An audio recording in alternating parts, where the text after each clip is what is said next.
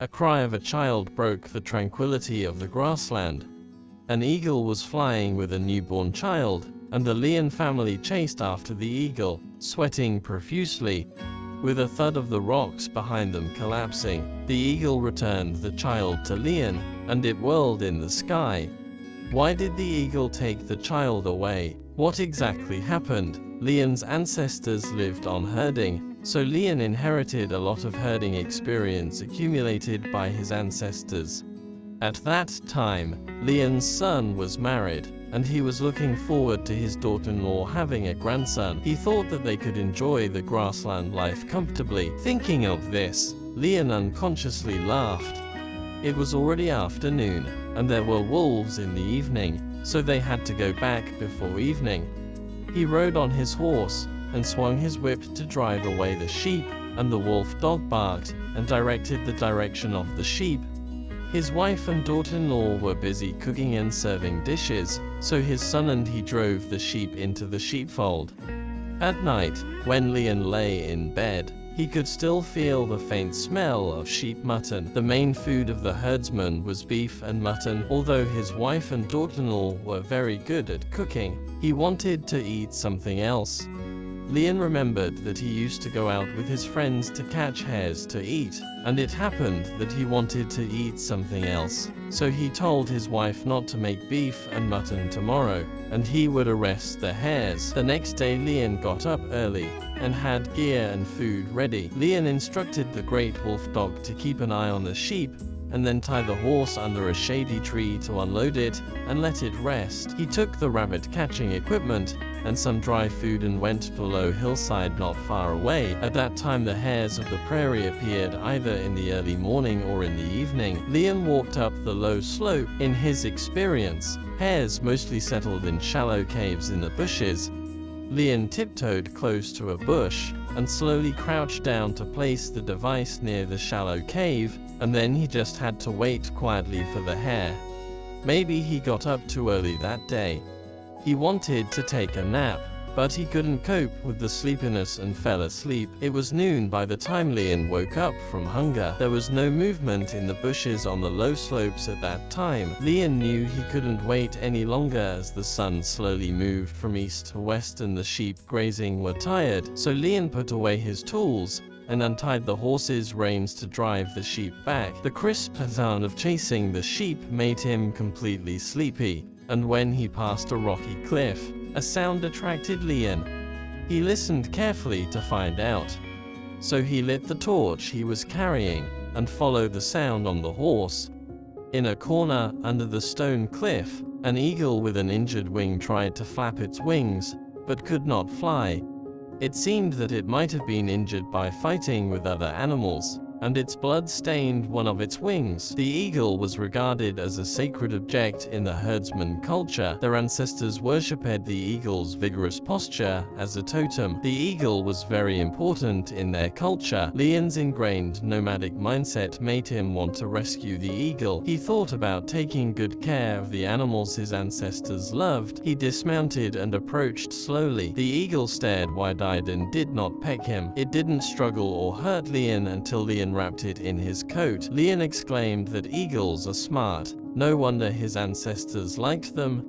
Holding the eagle, Lion dared not let the horse go too fast. When he got home, the sheep were being driven into the sheepfold by his son. His family was terrified when they saw an eagle lying in his arms. Lion said it had a broken wing, and when he saw the hare, he hurriedly brought it back without even bothering to catch it. Then he carried the eagle into the utility room next to the sheepfold, and asked his son and daughter-in-law to take medicine, gauze, and clean water to treat the eagle's wound. He also instructed them to bring meat to feed the eagle. After treating the eagle's wound, Lion found a wooden box, removed the lid, put cotton and grass on it, and inserted a branch across the box as a standing point. He tore the meat into small strips, put it in a bowl and placed it in front of the eagle with a bowl of water. He touched the eagle tentatively, but it didn't resist, so he stroked its head. Getting hurt by an eagle's beak was serious, but a miracle happened. Not only did the eagle not hurt him, but it rubbed his head against the palm of his hand. He told the eagle to let it rest in peace, and they would come every day. As if the eagle understood it, it lowered its head and began to eat meat. Leon discussed with the family to cure the eagle's wings and release it, but they need to change the medicine and feed the eagle. They had no objection, so the eagle was treated at Leon's house with an injury. One morning 3 months later, as soon as Leon pushed open the door to the utility room, the eagle flapped its wings and flew towards him, landed on his shoulder and rubbed its head against his cheek. Leon took the scissors and put the eagle on the table to remove the bandages. It had healed well from its wounds and was free to fly. Leon felt so sad that he called his family to see the eagle off. They stood in a line and looked at the eagle. The eagle looked at them first, then tilted its head to look at Leon's daughter-in-law for a long time. Then it spread its wings and circled over their heads a few times, and then flew away with a howl.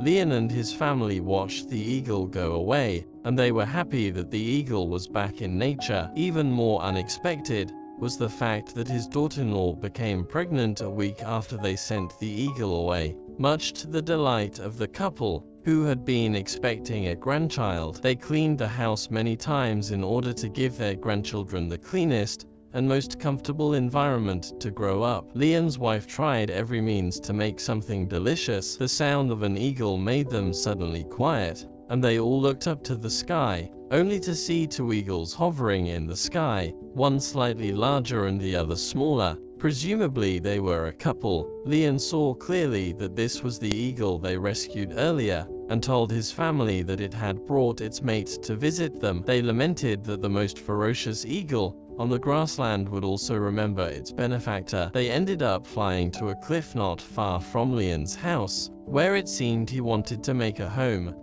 After that, as long as Leon went out to herd sheep, an eagle would swoop down from the cliff and landed on his shoulder to accompany him to herd the sheep. Every time Leon went out to herd the sheep, he was pretty cocky. Sometimes Leon fell asleep under a tree, and the eagle flew back bringing him hares, marmots and other animals.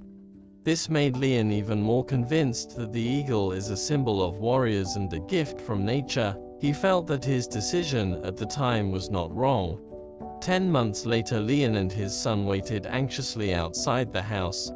At that time, the eagle flew off the cliff and did not land on Leon's shoulders, but hovered over the house where his daughter-in-law gave birth. When it chirped, a crisp baby cry appeared. The eagle slowed down and landed on Leon's shoulder. When Leon was about to take the eagle to see his grandson, the eagle flew up the cliff. Leon felt that the eagle wanted to be with its mate, so he didn't care about it. He went into the house and hugged his long-awaited grandson. On the day his grandson was a month old, there was a lively feast at Leon's house.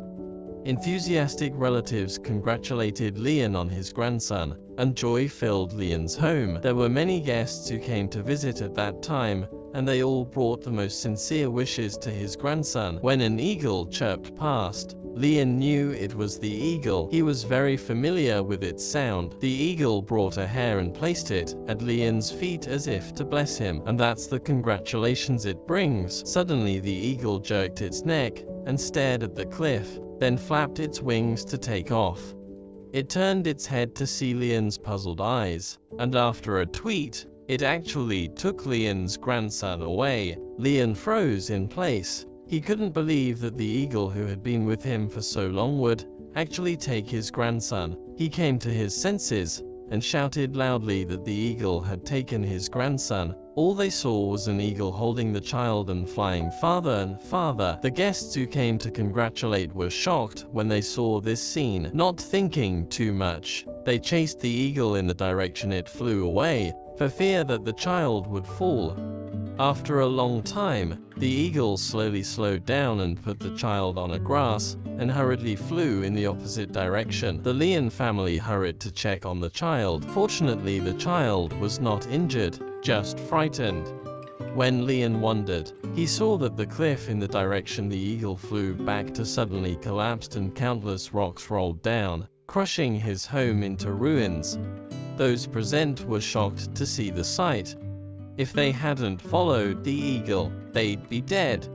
The eagle whirled in the sky, a fact that Leon discovered later. The Leon family was very moved to see this scene. This is today's story. Click to subscribe for more interesting stories.